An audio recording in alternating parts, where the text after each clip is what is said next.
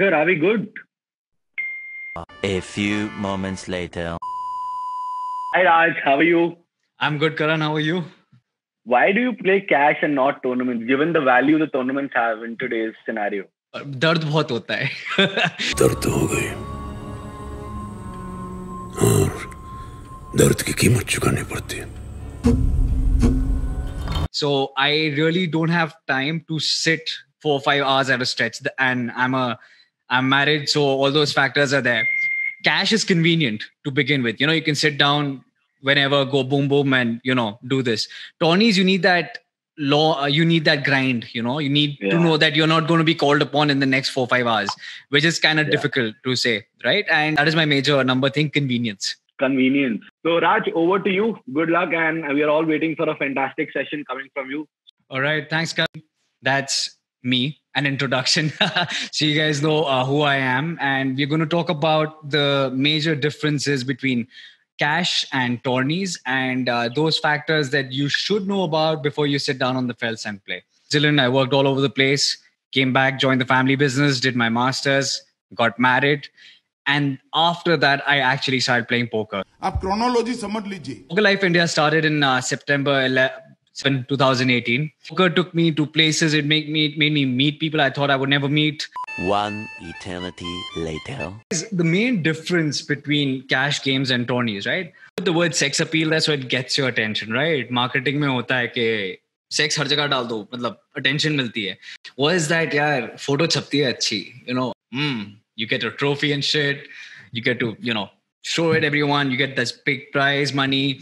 Players, put your pinky rings up to the moon. Lesser known, almost next to no fame. It's like a hardworking, second generation actor like Abhishek Bachchan or something who doesn't get bhav but is hardworking kind of a thing, right? Maybe some of the actor. So, the next point I'm coming to is flexibility. Kabhi bhi kahin bhi, right? Several bad puns later. Because what tournaments rely on is survival, right?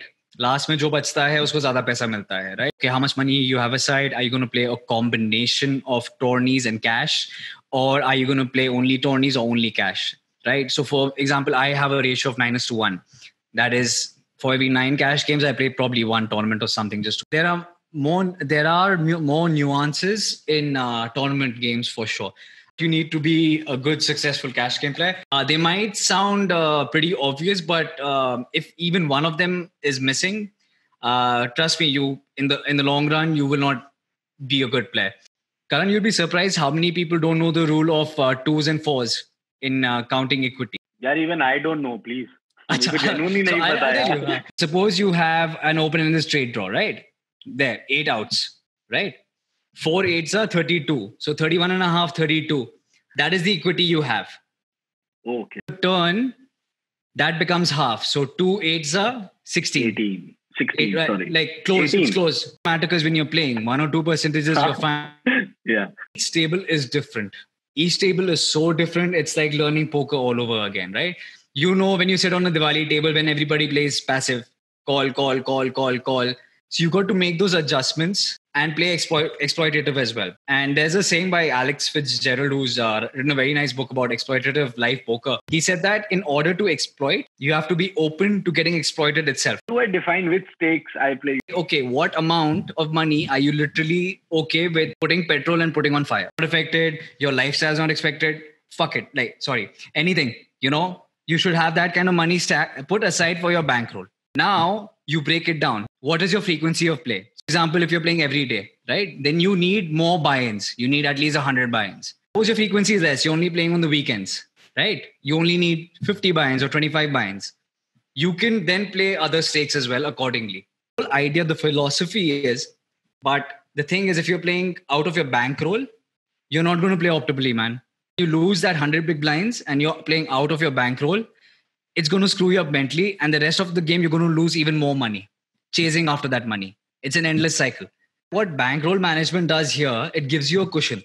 You lose your 100 big blinds and you have another 100 buy-ins left. That's like 99 buy-ins more to go. So you're at ease. Okay, yaar, I'll make it up in the long run. But if you're playing out of your bankroll, तुम्हारा 30% चला जाएगा. You're like, hi. Now, Karan, another thing which many of the players don't know is what should you actually count? Like, how much money are you actually making? And your biggest asset in your life is your time. Six you should keep track of is how many big blinds per hour or 100 hands that you're earning.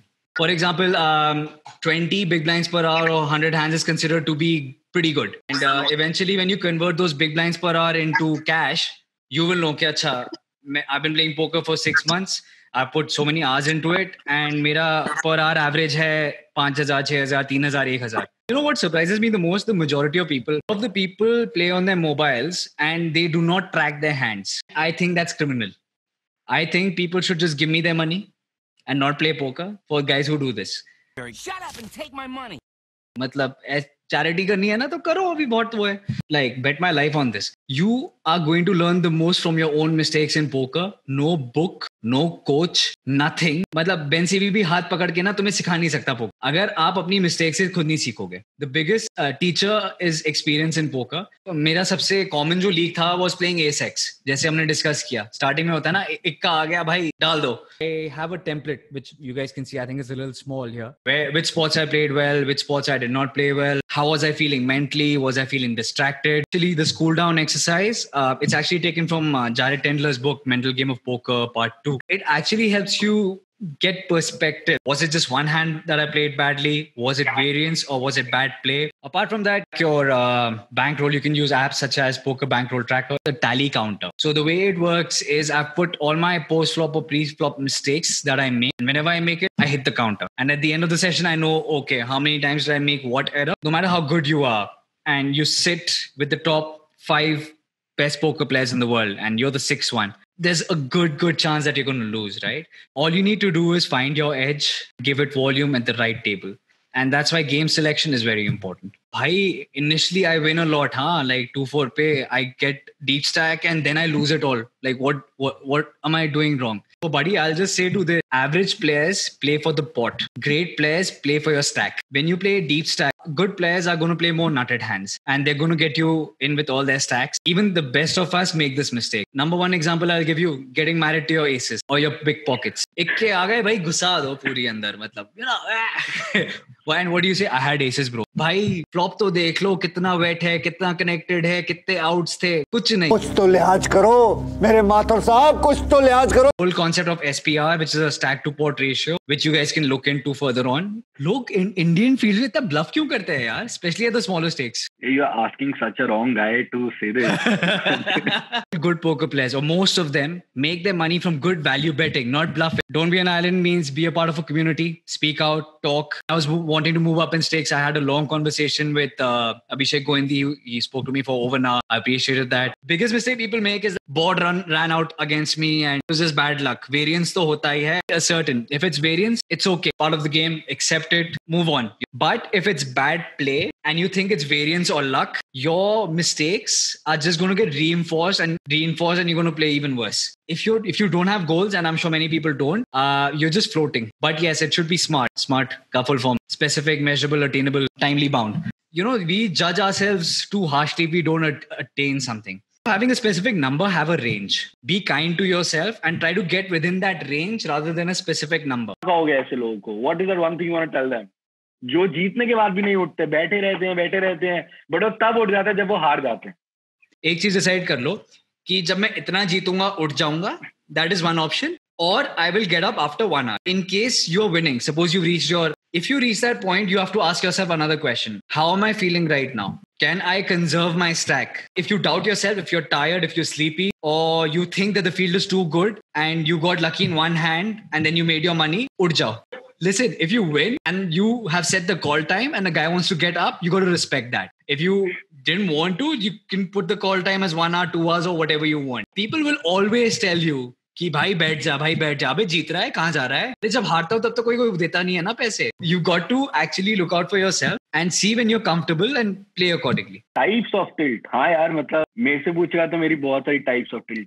Revenge tilt. इस बंदे ने मेरे को हराया, मैं उसके पीछे जाऊंगा. In that case, you chase that guy, but what you tend to forget is यार बाकी भी तो 6-7 लोग बैठे हैं जिसमें पैसे कमा सकते हो. So gunning for that one guy, that revenge tilt is not optimum. है mistake tilt. मैंने गलती कर दी एक हैंड में, हार गया काफी पैसे, but उसके बाद जो 2-3 हैंड है, I lose even more because I beat myself about. इसका क्योर क्या है? Cure is you got to be prepared for it earlier with something called interjecting phrases. It is your version of Hindi version में होता है ना all is well, all is well. All bhaiya, all is well. Arey bhaiya, all is well. So it is your all is well, all is well. You know कि this is going to happen, होने वाला है. तो अगर ये हो गया तो तुम्हारा all is well क्या है? So you've got to have that interjecting all is well for yourself. My thing is if I make a mistake, my thing is what is the mistake? Move on. If it's entitlement, I'm like भाई सुधर जा, नीचे आधा जमीन पर, ठीक है जीत गया 100 big blinds, हारेगा क्या, जमीन पे आ जा. So these are things I've actually written down and they are my stickers on my when I play a session. वो sticker बने होते हैं interjecting phrases. Doyle Branson's book Super System, right? He said this: when you have aces or kings, you're either going to win a very small pot or you're going to lose a very big pot. When I get my aces, I don't get too happy. I tell myself, calm down, buddy, calm down. This is either earning a little bit or losing your entire stack if you don't play it well. So it grounds me. मैं उसका उल्टा लेता हूँ. Life management, ये भी बहुत important चीज़ है which people don't realize. जब आप comfortable नहीं हो, आप poker नहीं खेल सकते. Poker is a luxury. Poker is not a necessity, it's a luxury. If you're fed, you're comfortable. And obviously, it is kind of a privilege also to play poker. Last point I have, Karan, is like there should be someone in your life who you should have transparency about poker. My bankroll link or app is shared with my wife. So she's not into poker, but she understands money and everything else. So that I've shared with her to keep myself in check. Is the thought of perpetual growth. Call it the circle of life or whatever you might call it. Always have someone you can learn from, a teacher you can look up to. Always have someone you can compete with, your peers. And always have someone you can teach to. You can actually teach at any level, right? There'll always be people who know less than you or who are trying to come up. While you do that, it kind of reinforces your fundamentals while you're telling someone. Like Einstein said, right? If you haven't explained it simply enough to someone else, you probably haven't understood it yourself. Life and poker can be what you make of it, right? So it's never some particular thing that's good or bad. It can give you a lot of joy. Treat it with respect. It'll be a joy forever. And learn the sport, talk to people, be a positive force. And yeah, it will treat you well.